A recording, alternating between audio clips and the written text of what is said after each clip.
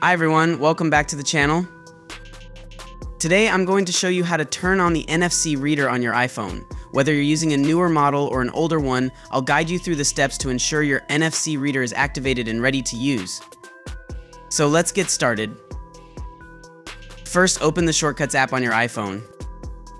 This is a default app, but if you don't see it on your device, you can download it from the App Store. Then navigate to Automation. Tap on New Automation. From the list of triggers, scroll down and select NFC. Once you select it, tap Scan to begin setting it up. When prompted, hold your iPhone near an NFC tag. The device will scan the tag, activating the NFC reader in the process.